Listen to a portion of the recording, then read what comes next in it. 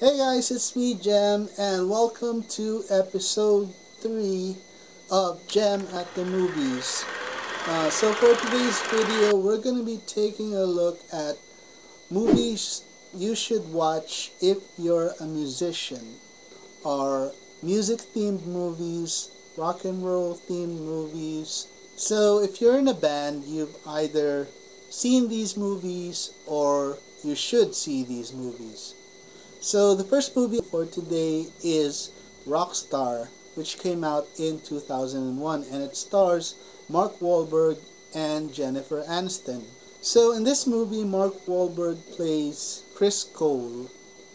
In the beginning of the movie, he's a lead singer for a tribute band, or another term for cover band, of a very famous band which he is a very big fan of, called Steel Dragon. So Chris and his band, called Blood Pollution, cover Steel Dragon songs, and Chris is a perfectionist, so he wants to play the Steel Dragon songs note for note and with exact vocals, just like how the real band plays the songs. It becomes a problem with his bandmates because they want to go in different directions. His bandmates wanted to write original music, while Chris wanted to keep imitating Steel Dragon. Chris gets into a fight with his guitarist on a Blood Pollution show. So in the next practice session, Chris finds out that he's been replaced because of his lack of originality. So one day he gets a phone call from the guitarist of Steel Dragon through a recommendation of some girls who have watched Blood Pollution shows. So he goes in for the audition and performs a Steel Dragon song, and the band members are instantly impressed, and they hire Chris immediately. So Steel Dragon starts touring with Chris, and they're a big success. So Chris starts getting a real taste of the rock and roll lifestyle, and he changes his name to Izzy. So eventually all the fame and success start getting into Chris's head, and it starts affecting his relationship with manager slash girlfriend Emily. Chris tells Emily that when the tour arrives in Seattle, they will get back together. So when Steel Dragon does reach Seattle, Emily tries to reconnect with Chris, and she goes to his hotel room. So she finds out that Chris has changed a lot because of his rock and roll lifestyle, and he even forgets about their agreement to meet in Seattle.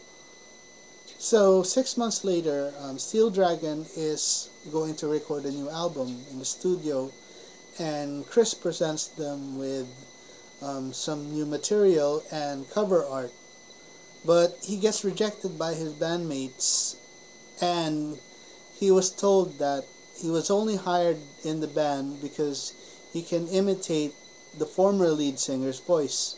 So while playing one of their shows, Izzy pulls in a fan named Thor and gives him the microphone, and Thor finishes the rest of the concert. And Chris, or Izzy, starts to realize that being in Steel Dragon was not what he thought it was. So Chris goes back to Seattle, and he rejoins with his former guitarist, and they start to write original material. He gets back together with his girlfriend Emily, and the movie ends there. So one of the lessons we can learn from this movie is, no matter how famous or popular you get, keep your feet on the ground, and never forget about the people who were there for you. And sometimes the things we want most does not end up like we thought it would be.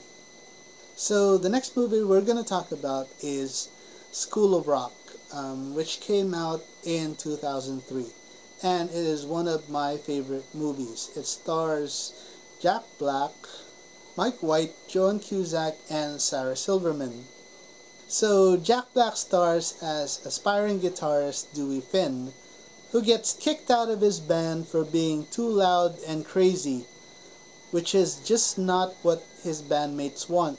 So meanwhile, he has a problem with his roommate Ned Schneebly and Ned's girlfriend Patty, because Dewey has not been able to give his share of the rent.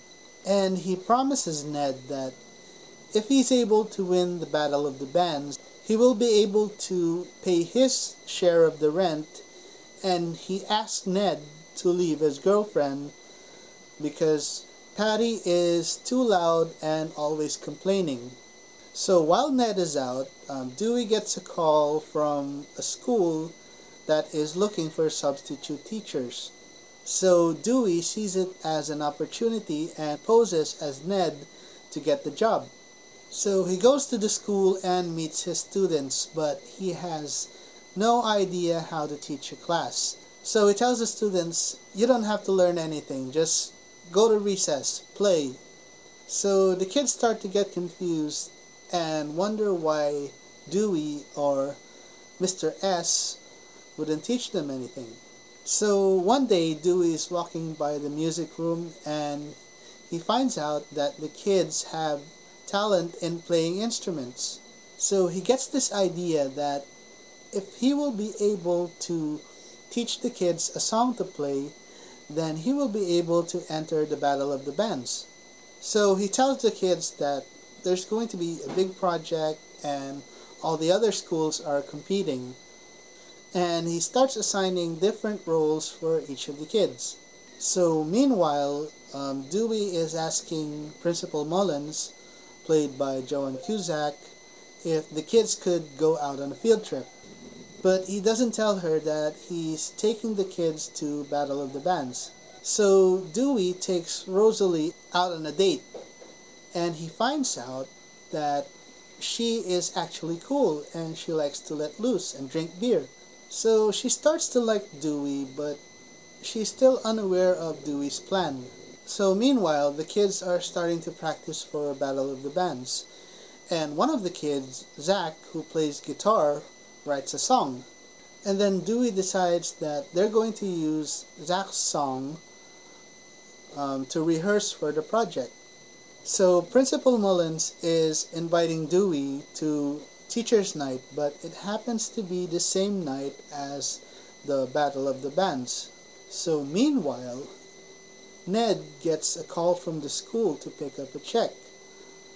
But they find out that Dewey has been posing as Ned. So Ned and Patty go to the school and they tell the police that Dewey is an imposter. So the next morning, the kids go to Dewey's apartment and they tell him that they need to finish what they started.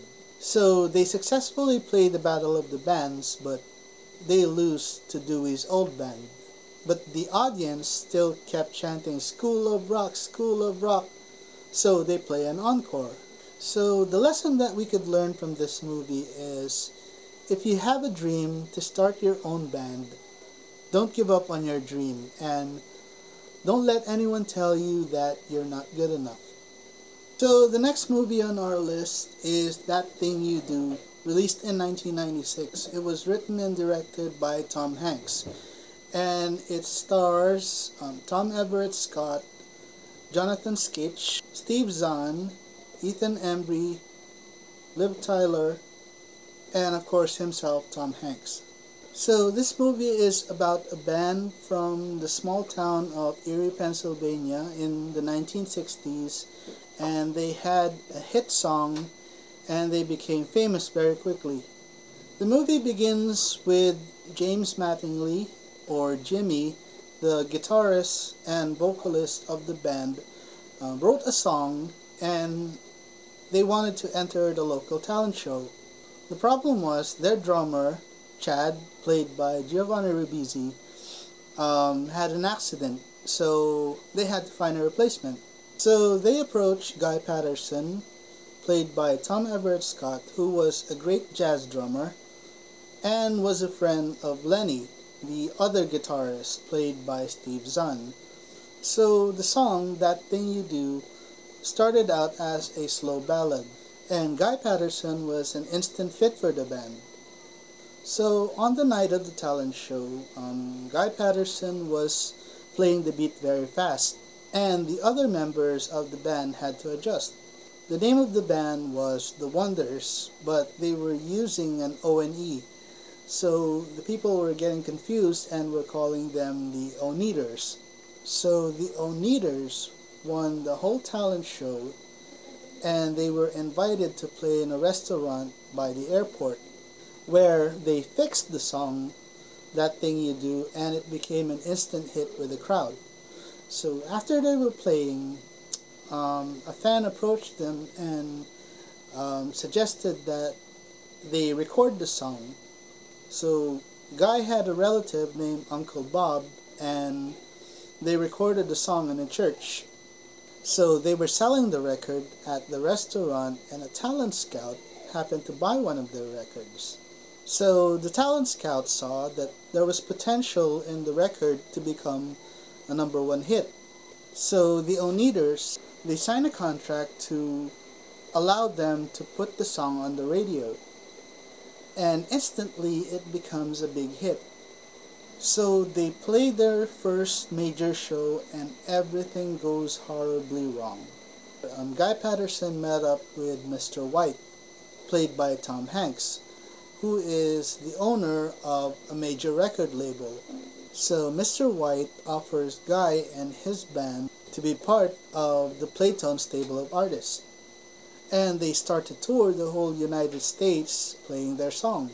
So Jimmy, who has a girlfriend named Faye, played by Liv Tyler, starts to get romantically involved with one of the Playtone stars named Diane Dane. So the Oneaters, now the Wonders, were set to play in the Hollywood Television Showcase, but they were missing their bass player, and was replaced by a bass player hired by Mr. White named Wolfman. So after the Wonders played the Hollywood Television Showcase, Jimmy started having problems with Faye, because the television showcase had announced that Jimmy was engaged, which was later revealed that it was the work of Mr. White. Jimmy leaves the band, and Guy was the only one left. So Guy apologizes to Mr. White, and Mr. White tells him that it's a very common tale for a band with one hit song to break up so quickly. At the end of the movie, Guy and Faye get together, and in the credits it's revealed that they got married, and Guy starts a music school. So what can we learn from this movie? #1, once you attain fame and success, keep your feet on the ground. #2, do not let anything come between the members of the band. May it be musical differences or love triangles, keep the band's relationship strong. So the fourth movie you should definitely watch if you are a musician is Bohemian Rhapsody. And it stars Rami Malek, Lucy Boynton, William Lee, Ben Hardy, and Joe Mazzello. So when this movie was released in 2018, it received rave reviews, especially of the performance of its main star Rami Malek as Freddie Mercury, which also earned Rami Malek a Best Actor Oscar. This movie was made for longtime fans of the legendary band Queen, and also for a new generation of Queen fans, which also reignited a love for Queen's music all around the world. Now, some of the scenes of the movie are inaccurate to the real-life events of Freddie Mercury and Queen, but we're going to focus more on what happened in the movie. Now, Freddie Mercury's original name was Farrokh Bulsara, and he was a fan of the local band named Smile, whose members were Brian May and Roger Taylor. Smile's vocalist Tim Staffel quits the band, and Farrokh auditions to be the new vocalist of Smile. Brian May and Roger Taylor were instantly impressed by Farrokh's vocals, and he is quickly hired into the band.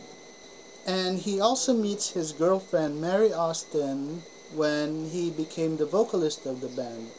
They went on to sell their tour van to record their first album, and Farrokh changes the band's name to Queen, and he changes his own name to Freddie Mercury.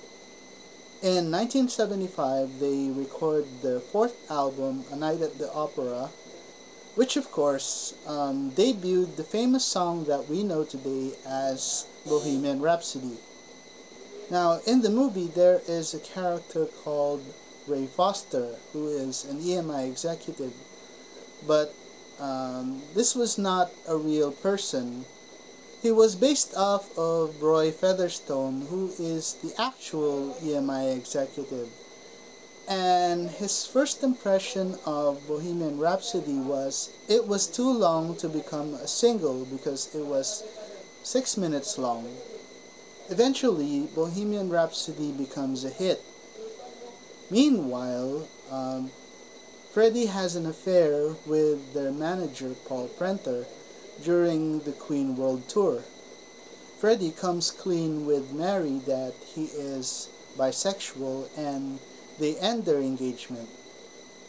Freddie also meets a waiter named Jim Hutton, and they share a kiss together, and he tells Freddie to find him when Freddie learns to like himself.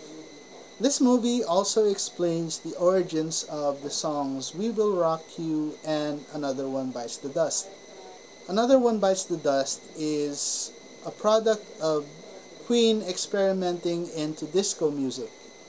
Meanwhile, Freddie's relationship with his bandmates began to turn sour when they released the music video for I Want to Break Free, in which they appeared in drag.